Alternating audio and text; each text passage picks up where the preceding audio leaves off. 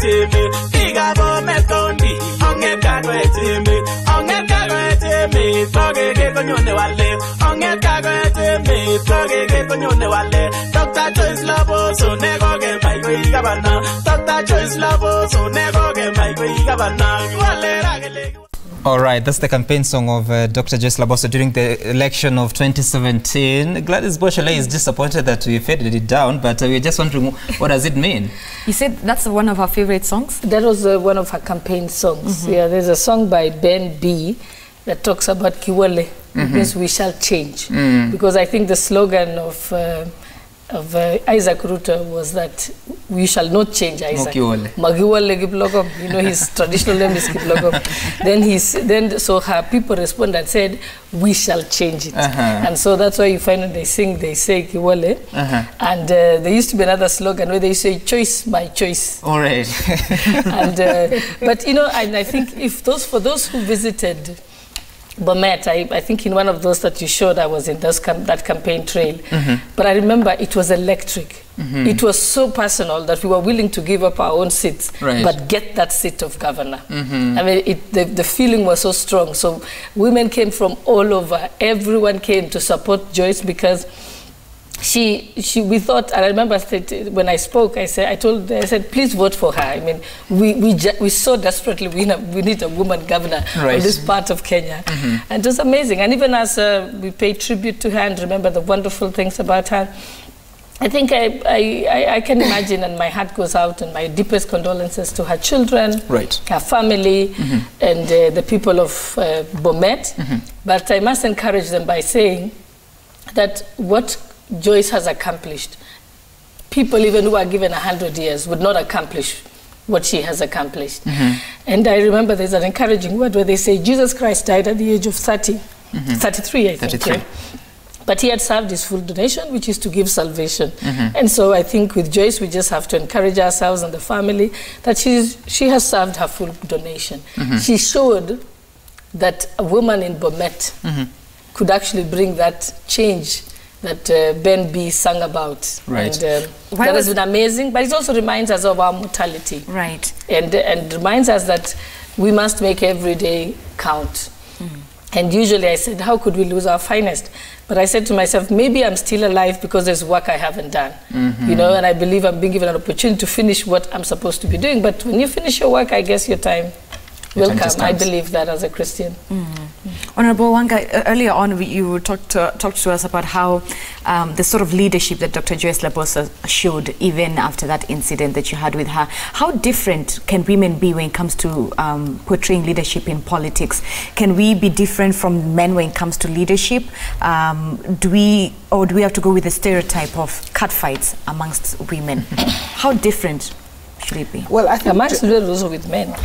I think Joyce truly exemplified, you know, grace in women's leadership and just class and when it came to women's leadership, I think it didn't matter to her what the politics was. I think she was always on the front line when it came to defending women's leadership.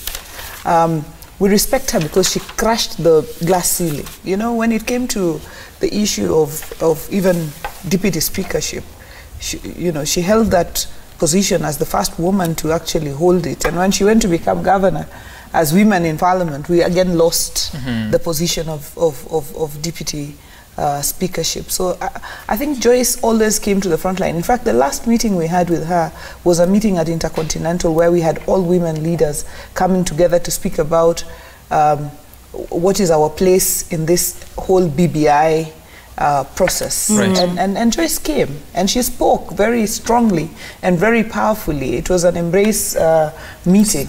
She came and she spoke very powerfully about what she thought about women's leadership and why we were still hanging on 2/3 and that we should go for 50-50 and that women should prepare and that we should go out there strongly. It didn't matter to her that who organized this meeting. No, she came and she was sitting side by side with Mama Ida, on this side Governor Charity Ngilu, Governor Anwai Guru, the CS for Gender, Professor Kobia, and that showed you who Joyce was.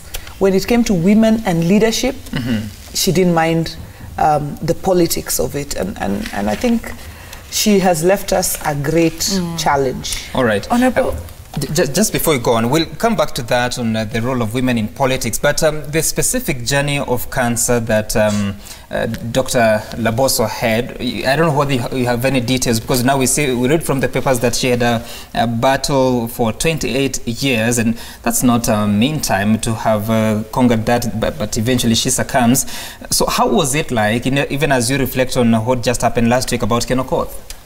Yeah, first of all, let me also use this opportunity to give our deepest condolences to the family of Ken Okoth and the people of Kibra. Ken was truly a brilliant young man who exemplified leadership in its true sense. Ken was so straight, you never had to second guess him. If you know, and there were things around human rights and around equity and around, you know, that he never compromised on. So if Ken told you yes, it was yes. And if Ken didn't want it, he'd just tell you no, my friend. Even if the party was taking that direction, it didn't matter to him. He would just, if you had a bill, if you had a motion, you had to convince him on its merits.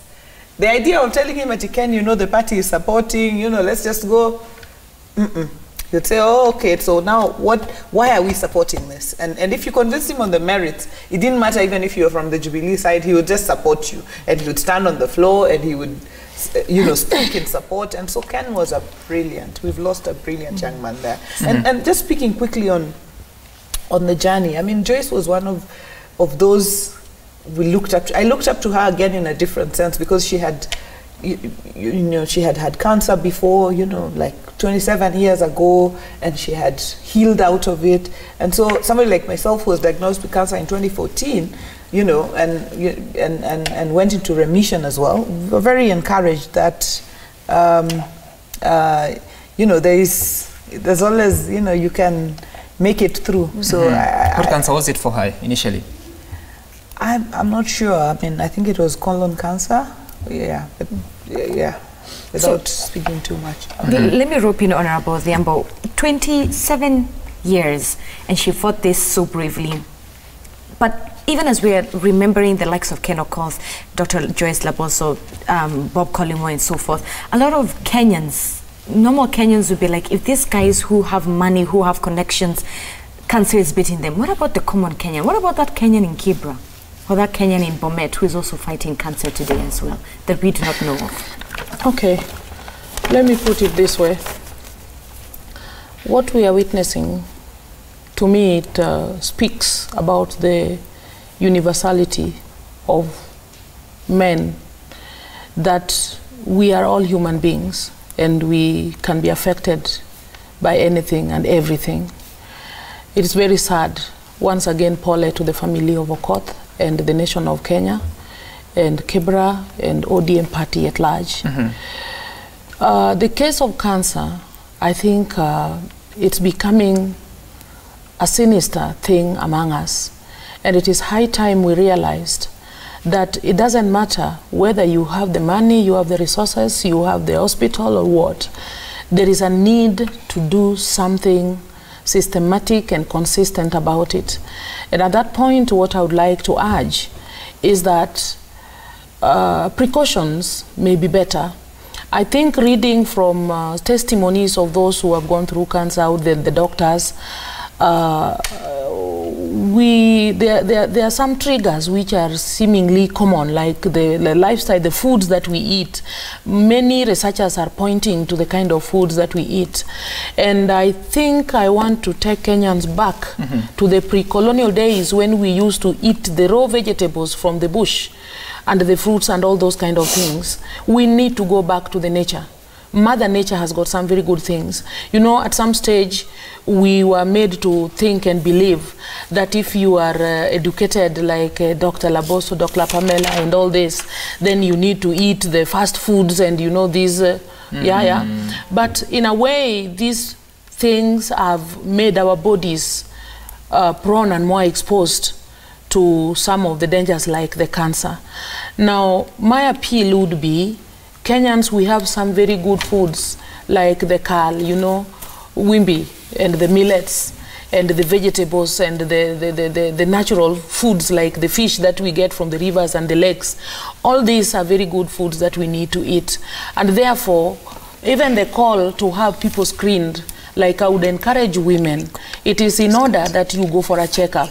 When we talk of screening, sometimes it is misunderstood that we are only looking for those who are already affected. Right. It is also good to know that you are not yet affected and do it such that, of course, we can't prevent death. Somehow death comes at different times or at old age or whenever. But it is good to live healthy. I think this is what I'm learning from all this. Okay. And even people who are poor out there, we should not despair. The people who are rich, we should not think we are any better. So we are all the same. And that's why when we are discussing issues like leaders, sometimes it is important that we be not subjective. We be objective. We deal with the issue. If it is a matter of universal health care, just as me, the MP of Migori County, needs good health care, so is the woman in the local village down there and the children and everybody else. So we better be serious in Kenya that when we say we are giving first-class health care to all of us, let the kind of care that we get in Nairobi Hospital be found in Ombo Hospital in Migori. I think this is what we are saying about the issues of health and important issues that are affecting the people of our country. Okay. Before we listen to you, Sylvia, before we listen to what the governor campaigned on in terms of her manifesto, when we speak about this, the cancer conversation that we always have, and there's that call that we need to declare it a national disaster, there's need to devote more resources to diagnosis and treatment of cancer. Have we made any progress, especially at the county level? And I ask you this as a senator whose role is to oversight the counties.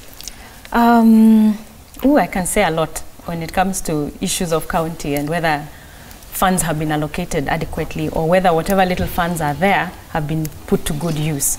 But first, let me also say that to the family of Ken Okoth,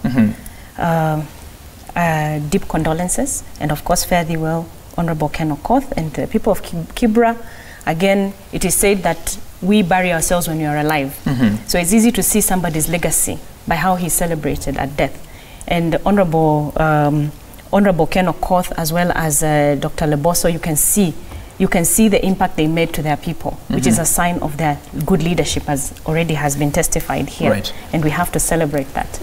Last night, somebody sent me the Kenya National Cancer Control Strategy, 2017 to 2022. And believe it or not, there's a beautiful document on how this country, both at national and county level, can fight cancer. Beautiful document. Will it just remain that, a beautiful That is the question. Document? We are good at drawing up documents. By the way, Kenyans, we are very good at drawing up documents. But the question is the implementation. Where is the implementation? This is a 2017 document. And from my reading of it and what is supposed to happen at national and county level, I don't have any example I can give you and say, this is actually happening as per this strategy. I don't have that example. What would you like to see the government doing in order to make cancer treatment in Kenya bearable? The document must be implemented. And because health is a devolved function, we have to see funds going down to the county. We have to see this policy, beautiful as it is, implemented at the county level, because that's where everything starts. Everything starts at the county. What is happening at national government is policy, evaluation, monitoring. So we have to see these cogs turning. Kenyans are suffering. I think every Kenyan has a story to tell. And will we be able to achieve universal health care, which is one of President Uhuru Kenyatta's big And this is, again, this is in line with the universal health care, isn't it? So why haven't we started seeing the implementation of something like this? How many Kenyans have to die so that now the government can wake up? Again, we're going to see those knee-jerk reactions, and we know what happens with those. All right. A few weeks ago, we spoke to the Cabinet Secretary in charge of Health, Cecily Kariuki, and she spoke about that, the strategy to defeat cancer, talking about the cancer centers that are supposed to be constructed. I believe one of them at the coast, and there is Kisii, if I'm not mistaken. But yes, the strategy is 2017-2022. We're already in 2019. Do you think there is commitment to achieving exactly what this is supposed to be achieving? Well, I think we have to make the commitment. I think we can no longer sit back and watch the issue of cancer. it's and we're very sorry that we've lost, you know, our leaders. But many Kenyans in the villages, this weekend alone, I attended 2-3 funerals, all of them died from cancer. So there's a very big problem that we are facing. And what I have introduced in Parliament is a bill. I introduced it in the last Parliament. Unfortunately, we didn't manage to conclude it because it died at the stage of second reading because of the time. The time of Parliament lapse. But I have reintroduced it in this Parliament, the Cancer Prevention and Control Act Amendment Bill. What I'm trying to do in that bill, because one of the things I've seen from my own experiences is in terms of the training of our human resource. We don't have enough oncologists, but not just oncologists. We don't have oncology nurses, oncology radiologists, or, you know, oncology pharmacists, such that the few doctors that we have to deal with everything.